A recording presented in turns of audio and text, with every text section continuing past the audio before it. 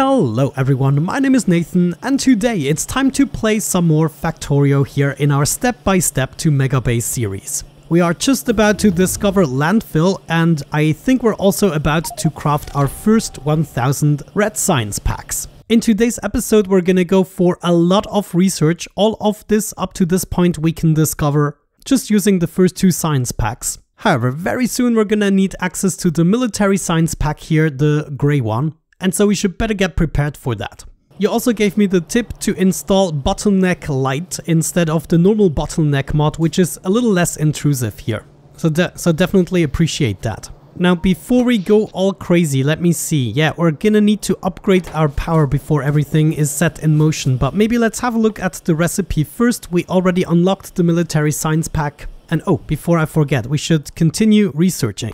But yeah, we need piercing round magazines, some grenades and walls. If we have a look at those recipes, the grenades are made with coal and iron plates, the magazines with normal magazines which are made with iron plates, and then additionally we need some steel and copper for this. Last but not least, the walls are made with stone bricks which need to be cooked up with stone in a furnace. Now, if I'm not mistaken, yeah, we also unlocked the steel furnace, so that's the furnace we're gonna choose because it is doubly as fast and doesn't require more space than the normal furnace. By the way, with even distribution, if you have lots of ore and stuff, just go near furnaces and hit Shift C in order to dump all those materials into nearby machines. And now we can have an appropriate amount of materials in our inventory. So let's get things started by crafting a whole bunch of electric mining drills. We're gonna need to upgrade our mining program quite a bit. Let's do some gate research. Yeah, we'll need to upgrade all of our mining sites. If we check out these miners, they only produce, let me see, per second, 6 per second. So we need more than double the amount of the miners we have currently. But what is more important right now to me is the stone right here. This needs a proper mining site. So I think I'm gonna get started right here. Let me set up 8 to begin with. And we're just gonna add more should we ever need more. But let's leave this outside and I guess I'm just gonna go up there. I'm all out of belts. Luckily enough, the machine crafted some here. We still have plenty of materials. So we just need a little bit of power right there. And the stone is ours. Gonna bring this around the corner and let's see. No, we can't get through there. So let's place these guys. A little bit of tree felling never hurt. And now the road is open and free. Good. What do I actually want to do? Yeah, I probably want to bring it up here. So I'm gonna do that. If we hop over here, just like that, we can keep going up with the stone. Another hop here. And I guess I'm gonna need a whole bunch more underground belts soon. Another hop there. And we continue all the way up to our current stream of materials. Another research done. We're gonna go for the tool belt that actually changes something about our inventory size, which is nice. And right here, I'm gonna continue with the stone. Now hold on, I might want to lead this one more up because we also need access to coal. So that would be the stone line and the other one would be the coal line that we can easily take from here. So this is just going up and we borrow the extra coal we're getting from not using it by our smelters. I like that. And now we can just keep going here, keep going with the stone as well. And just like that, we have access to stone and coal where we actually need it. I would say the first step we have to take is smelting up the stone because then we can get rid of one line already. We're still gonna need the coal for something else. Yeah, the grenades, of course. So maybe we just find a way to combine coal and stone on one line and bring it down here. I'm gonna need to split the coal somewhere here and then still bring it together. Let's see, in order to hop over these 2 lines that will continue, I need to split it at least here. This way I can continue one line. So that would be one coal line that continues. Let's choose lab research speed. You know what? Let me get rid of that. I'm gonna do it differently. Okay, why do I have to think about this so hard? Let's just make it easy on us. We hop over here. This line would be continuing like so. So it's filling up the first row. And then the stone could come in from here. Or we just move over. I don't know, it looks more elegant this way. The main thing is we now have the stone and the coal on one line, which is great. We're gonna come around here to save a little bit on space and then we can start setting up the furnaces. Now, maybe let's start with a couple of these furnaces and we already smelt up some steel. So we have some stone here that we can distribute and we also have some coal. As a matter of fact, I also want to smelt up some initial steel. So we have to set up iron plates and some coal. Give me more iron plates, please. Thank you. And we're gonna put those all in there in order to smelt up some steel. With our first steel and stone bricks, we can then build the steel furnaces. And we might just go ahead, set up a splitter here in order to make the contraption a little bit smaller. So we'll have some furnaces. Let me actually just measure this out with normal furnaces. So we would have some here, maybe, we need 8, right? Yeah, we need 8 furnaces. In the center, a conveyor line, and then another set of 4 furnaces. We're gonna go for stronger explosives next. Very nice. Now all we need is to collect these materials, and hopefully, yeah, we can already build 3 furnaces. So we'll be able to exchange this, and it's gonna be much faster. Good, so all that's left to do is setting up the inserters, and we're gonna get that second line in the joint as well. Very nice. This is probably something we can hook up without issues, without breaking the bank. And now we're already automatically cooking up the stone, so we don't need those guys anymore. Something nice about Factorio, you can upgrade machines if they are compatible without breaking anything. Good. What do we need to do with the stone bricks? Just one simple thing, and that is going to be walls. And actually, one machine is already enough. So we'll just need one simple assembler with the wall recipe. Bring those stone bricks over, but then we probably need very fast inserters to make this happen. Next research, electricity, energy distribution. And by the way, the researches are still random, we're going through everything. I'm gonna extract the walls right here, and we're gonna bring them on a belt leading down. So that should fill up the right side of the belt, just like that. Next up, I need one more furnace arrangement, just like this one, in order to cook up the steel. So we are just gonna mirror it. This is also gonna look very nice. As a matter of fact, I can just take the blueprint here and paste it over there. I still have to build it myself, of course, so it's not much use, but at least I will not have to think about it. I'm gonna have the splitter at the same spot. And so our next goal is going to be to combine iron and coal together. And in order to accomplish that, I'm going to split the iron right here, I think. So that's going to come over and it's going to go into something that looks like this. Go down. That is one side filled and the other side can just continue. Next research, physical projectile damage 2. And I'm going to go for the shooting speed afterwards. Let's also light up the place here a tiny bit. And from the looks of it, that just means I need to bring my coal somewhere here, lead this around. Copper will be able to continue without issues. And also we can continue the coal. We can do a split right there. Bring this here and then hop over there in order to continue that line. And we once again have our 3 lines that we can use for more. And thus the steel crafting has begun. How wonderful. I'm going to be using the steel in the beginning in order to craft more of the furnaces until we're done here. Okay, nice. Let's continue our little project here, though. I think at this point it might be wise to improve the power. Yeah, I'm going to do that first. I'm going to set up 4 more boilers. And that means I need 8 steam engines to be exact. It's really not fun running out of power in Factorio. Everything just slows down dramatically. So what we have to do is just continue this 1 boiler and steam engine at a time. Get a pipe here and now we actually have to split this. So 1 coal line can just continue up. There we go. That's what I'm talking about. Just setting up the splitter. These freaking trees. But there it is. This should now activate all the boilers and we need 1 more pipe. Nope. Actually, we got them all. Okay, nice. Looks like everything is still working, though I fear we're not gonna have enough coal. So it's time to add 2 more miners to this project. And while we're at it, I'm gonna add 2 more to the smelting project, since this is now gonna be utilized quite heavily. Wonderful. That is our power problem out of the way, also for the future for these packets. And it is now time for the next recipe. In order to craft the grenades, we just need to continue this belt. We need exactly those materials. And so my suggestion would be to start crafting maybe at this point.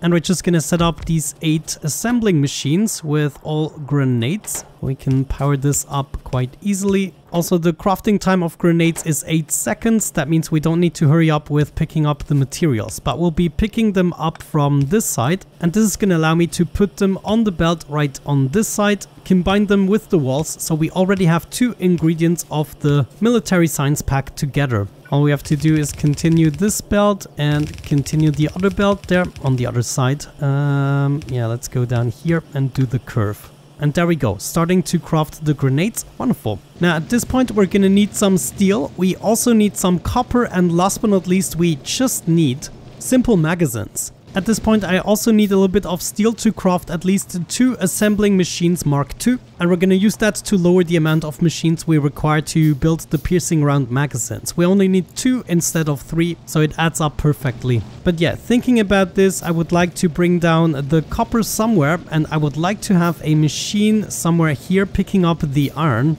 Oh, actually we could easily do that right here. Yeah, I can just set this up here, make the firearm magazines. We are gonna extract them on this side, and that is gonna allow us to build a belt. Let me see. If we just do this, it's gonna land on the right side. So I probably wanna go up first and then take a little turnaround. This should allow me to kind of go beneath here, so we don't use up more space than necessary. And if I turn this around like so, then we'll have the copper on the other side. So I kind of like where this is going. Let's just see how this is being crafted.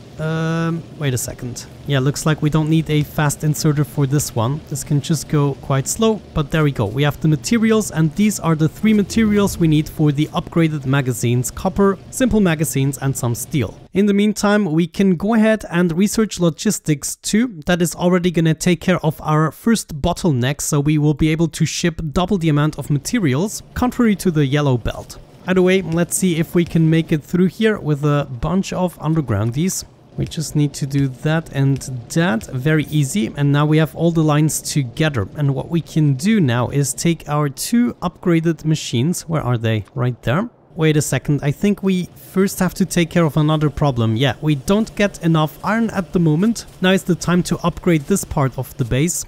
And that simply means getting more mining drills in the joint. So it's a quite easy solution. I would like to upgrade this to the point where we get exactly 1 full belt, and we should theoretically be able to accomplish this. Let's make a little bit more space, just route the copper over there, and then we can go ahead, combine the iron. We can use a simple splitter in order to combine the 2 materials, and if we check with the rate calculator, let's actually make sure we have all of them built first. Rate calculator, what can you tell me? 13.5, so it's not quite a belt. We would have to add 3 more, since we get about 0.5 per second. Good, said and done, and we get 15 exactly, so that should fill up the belt almost. Sometimes there will be gaps because we're not mining at the same speed from the left and right.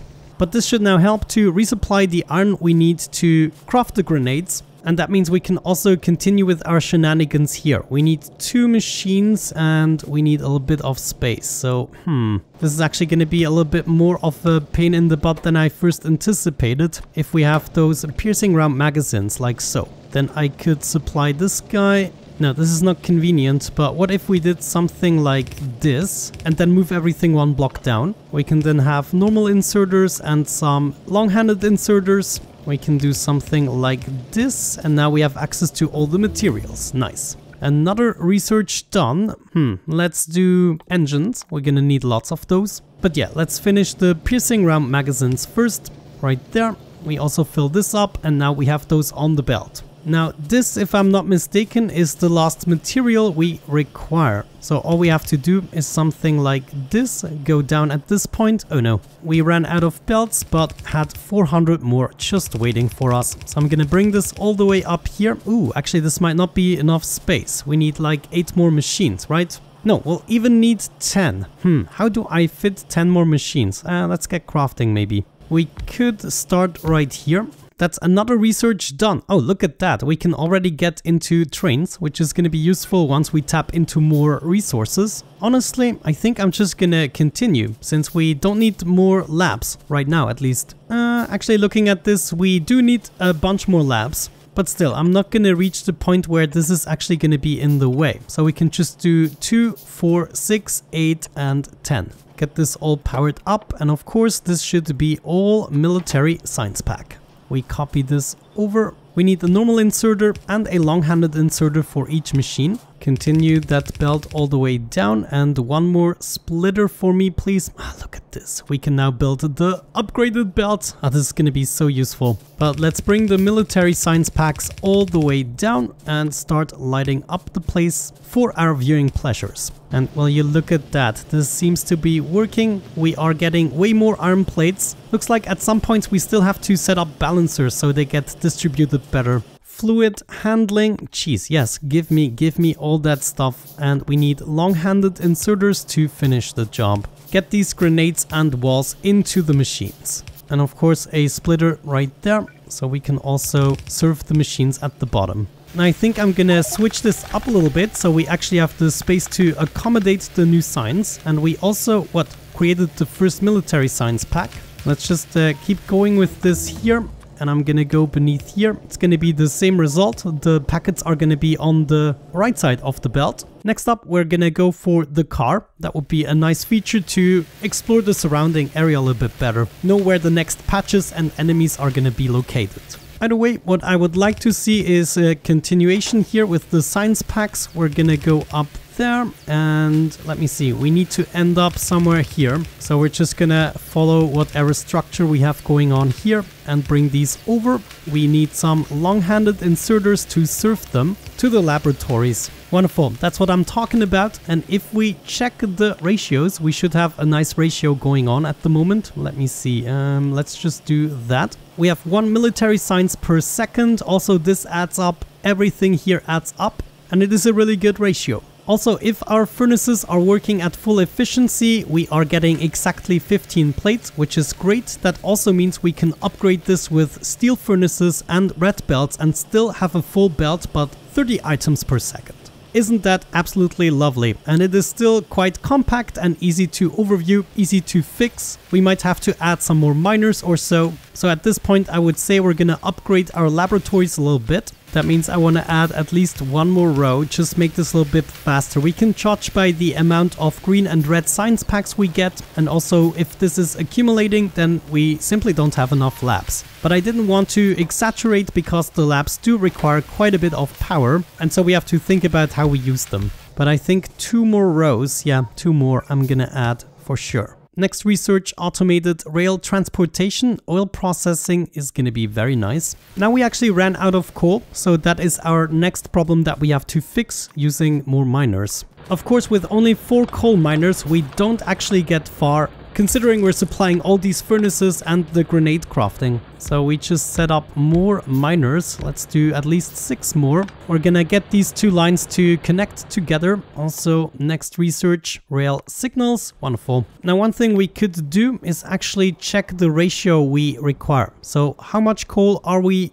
currently using at full potential? Seems like just slightly below 8. So if everything is running extremely quickly, then we would be using 8 per second. If we check out the miners dedicated to this system, we only get 5. So we don't have enough. We need at least 5 more. I'm gonna add 6 more. So let's make a little bit of space. Did I pick up a grenade? Yes, I did. So I can actually use the grenade in order to get rid of the trees much quicker. Wonderful, said and done. We now have enough coal miners, so that is not an issue unless we build something else that requires more coal. But this should definitely fix our bottleneck at the moment, which was that we weren't able to smelt the iron quick enough. And I would say with that out of the way, the military science packs are done a little bit earlier than we needed. There's plenty of research still left to be done with just the red and green science packs. But if we ever want to go, let's say, for stronger explosives before we attack the enemies, we can now do that. Otherwise, we're just gonna keep going with the simple research.